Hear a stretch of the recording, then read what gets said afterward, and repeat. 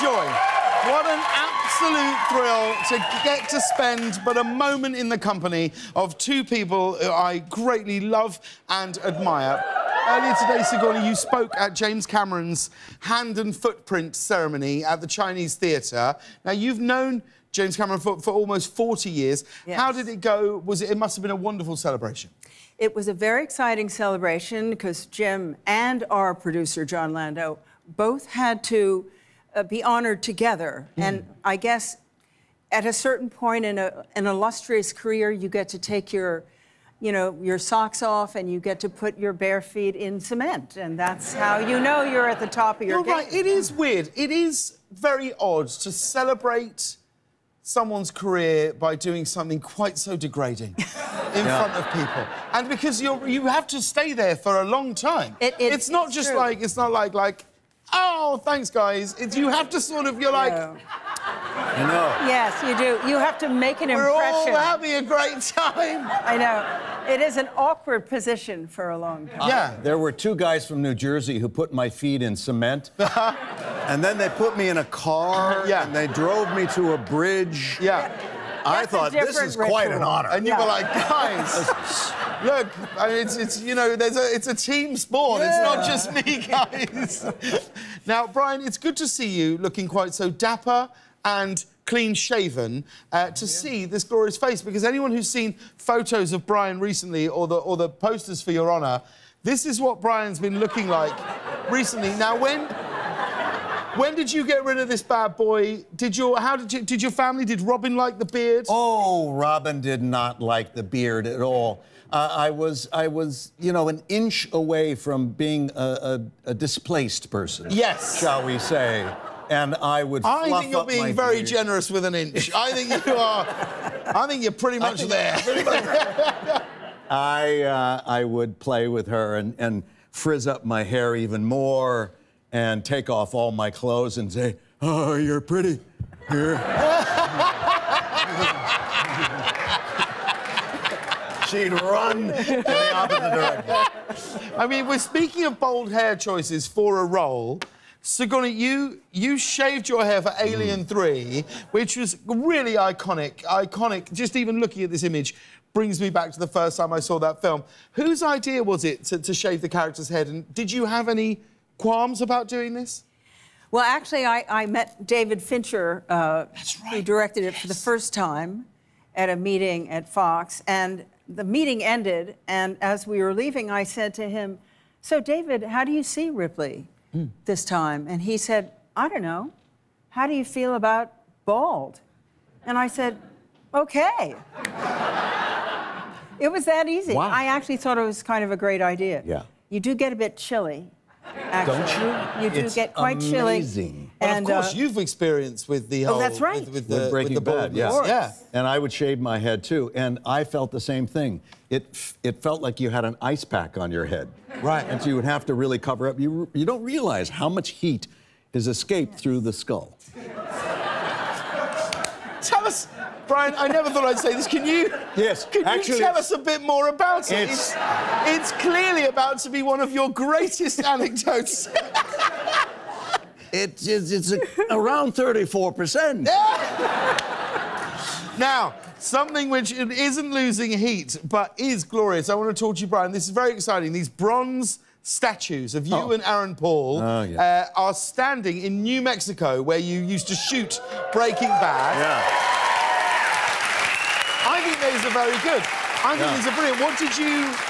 What did you think of this? Who tells you about such a thing? Well, they came to us and said they wanted to erect two bronze statues of us, of our characters, in the convention center in Albuquerque, and I thought, well, that's better than being outside, because then the pigeons could deposit their critiques. Yes. And so we thought this is a great idea, but then you're worried about, God, what's it going to look like? You know, if they don't capture you, it's forever wrong in your mind. Well, you know, you are a culprit of something that I thought of when they were doing this. When you fooled when we pranked David Beckham. Beckham, you fooled David Beckham, honoring him with a statue, And there he was. I don't know. Have we got a You've picture of seen it? this, Have we right? got a picture of when we pranked David Beckham? Look at that. Okay. David, of course, is one of the most handsome men in the world. Yes. And there he is waiting to see, and they unveil it. And he's looking at it like...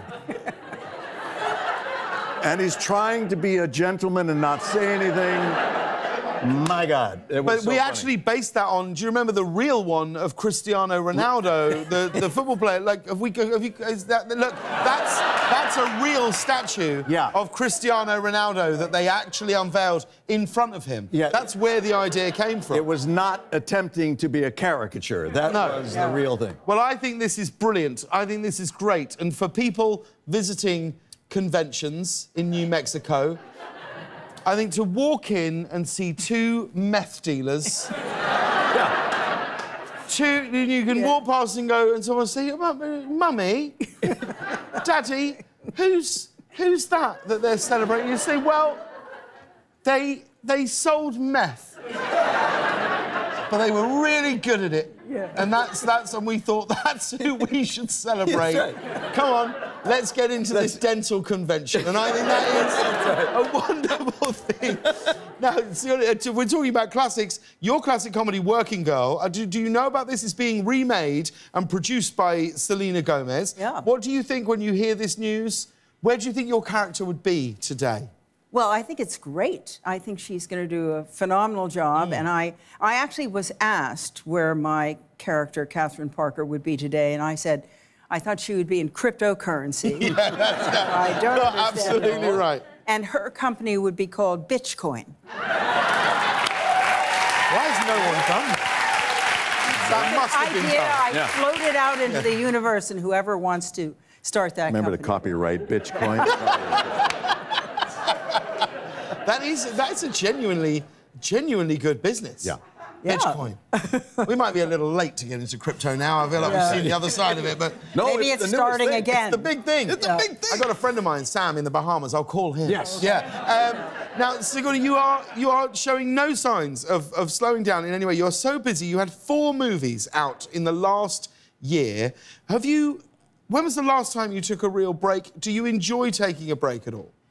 I'm very good at taking breaks, and I'm looking forward to taking one starting next week. Oh, that's what you want. What are you going to do? What does a break look like for Sigourney Weaver? Well, I don't have any... Actually, I did take a break earlier this year. Oh. It was my husband and my 38th anniversary, and we went to... Congratulations. A miracle in this business.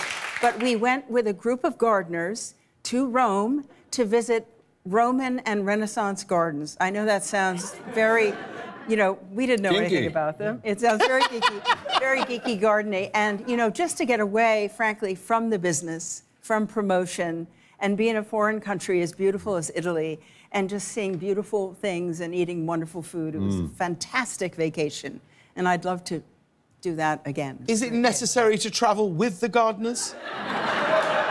Is it not something that the two of you could have just done alone? Or is it... But I think the other gardeners, you see, helped me appreciate the gardens. My husband is not a gardener. Is this a euphemism? It can be, if you want it to be. Well, I hope... That hadn't occurred to the gardeners, but I will suggest it next time we go on a trip. I played a gardener. Can I go next time? Yeah? Yes, why not? Oh, what kind of gardener did you play? Oh, a good one. Yeah. Planting, the whole... Okay. I must look for that. He is... It's actually... Very good. I'm very pleased. Mime.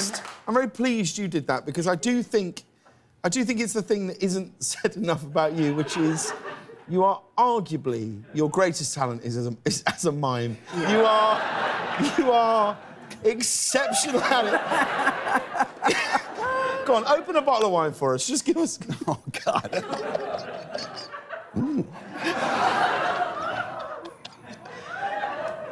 Hang on, stop. Just give people a chance to wake up anyone who's asleep, because they're going to want to... Ah! Now, Bryan, let's talk about, genuinely, this. I love this show so much. Your show, You're On It, is back for a second season. It is such a hit and a smash. For anyone who doesn't know, tell us what's happening this season. Well, briefly, in the first season, my character compromised his principles as a judge. He became a criminal, basically, because he thought it would save the life of his son. He would do anything to protect the life of his child. And that's what drew me into it. Unfortunately, everything that he did and all the compromises of his principles and integrity was lost because his son died in the end. So if that ever happened, God forbid, what would life be like?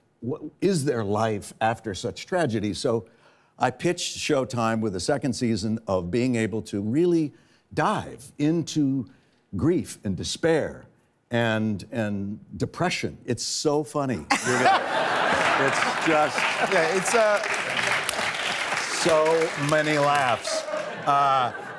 It sounds very maudlin, but it actually isn't. It's very hopeful and uplifting.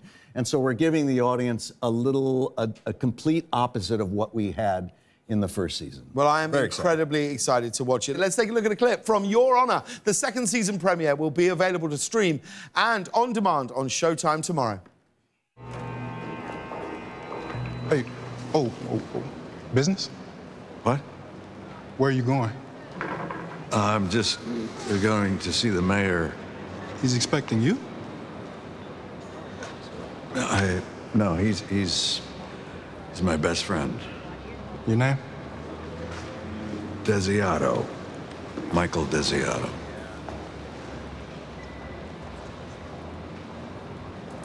You've been banned from this building. Look, turn it around. Let's go. You're holding up my line. Stick around more with these two when we come back.